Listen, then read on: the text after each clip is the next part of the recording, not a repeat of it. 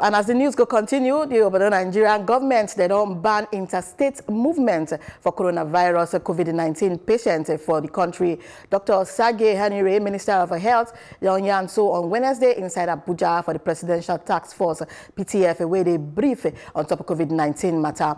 Hanire say all persons the way they diagnosed with the virus then go henceforth to Colobi treatment for the state where their diagnosis is shared to take avoid more spread for the infection.